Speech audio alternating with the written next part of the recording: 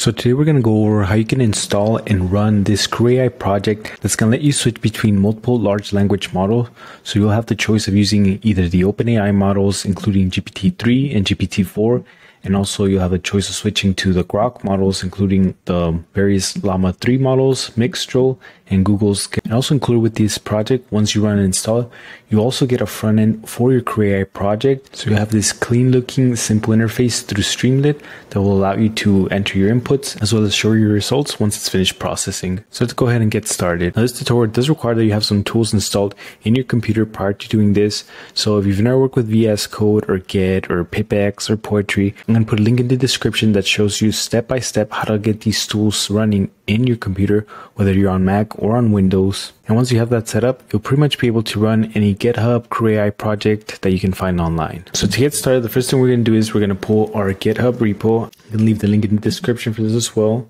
So we're just going to copy it right here. Then we're going to do our command git clone. And now we can see here that we have our project. So let's go ahead and move into that folder. We're going to do cd and then the name of the folder with the project. So now what we want to do is install our dependencies with our poetry file. So we're just going to do poetry install no root. And don't forget there's 2 dashes at the beginning here. Once this finishes running, we're going to go ahead and start our poetry shell.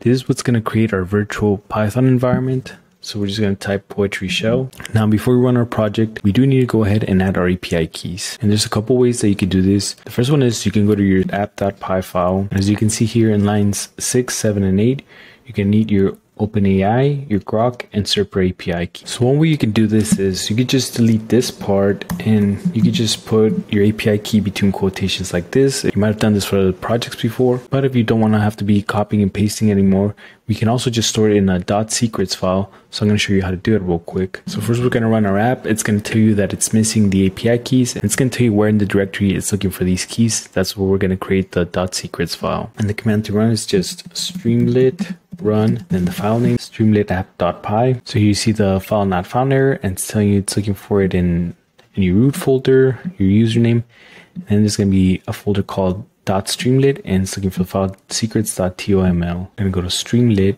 and this is going to be a hidden folder. If you can't see that on your computer, all you have to do is do command shift and period, and I'll show you the hidden folders. So in here, this is where we're going to create our new file. And so let's just do this in VS Code and then put it in this directory. Just go to a new file, call it secrets.toml.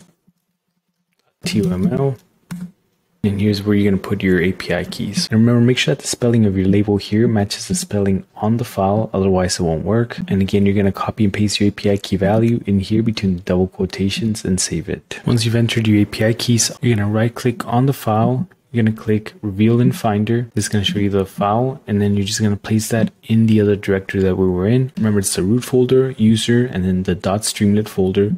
So just drag and drop that there. And once you do this, your CrewAI projects that are using Streamlit will be able to pick up your API keys without you having to enter them in the project directly. So now that we added our API keys, let's go ahead and try running it one more time. And again, the command is going to be streamlit run, and then the Streamlit file name, streamlit app.py. And this is going to start up your application here on your browser. And again, we could just do any search topic. We could do top 10 animes from the 90s. And we're getting an API key error, so let's go ahead and check on that real quick. All right, so there's definitely an error on the API key that I typed up, but now we can see that it's running here in the background. It's going through the project, processing the tasks. And once it's done, we get this nice output on, I guess this time we asked it about anime. And this is just how I have it structured for the last task agent. And the only thing you have to do if you want to change the large language model you're using, you just have to go to your agents.py file here. And lines 20 to 30 is where you're going to see what options you have for the LLMs. And the only part you have to change in the code is you're going to go to line 33 here where I commented change your model here. You're going to delete that part, and you're going to put the name of the one that you want to use. So let's say you want to use Llama 3 70 billion. You just have to start typing Llama 3, and here it'll give you the options. And if you scroll a little bit farther down, you can see that here the model that we're choosing, we're just calling it selected LLM. And for each agent that you have in your crew, in this case we have the expert, in the attribute that says LLM, we have it equal to selected LLM. And by default, we just have that set up for all of the agents on here. So by default, whatever model you select up here is going to be what all the agents end up using. One more thing I want to mention is that this CrewAI project is set up to use multiple CrewAI tools, including the web search and web scraping ones, as well as the SERPer, which allows you to do Google searches. So one thing to keep in mind is that even though with Groq, you are able to use LLMs for free through their API key, there is a limit to how many requests you can make per minute, as well as how many tokens can be processed per minute. So the way I've been able to successfully prevent my program from crashing when I'm using the Groq API keys is by limiting this attribute right here where it's max iterations. I just set it equal to 3. Usually if I set it between 3 and 5, it works out pretty well. But the other thing you need to keep in mind is depending on the task, the agent might end up doing a little bit more web browsing or web scraping, and also processing all those tokens or all that text from those results might end up causing your program to crash.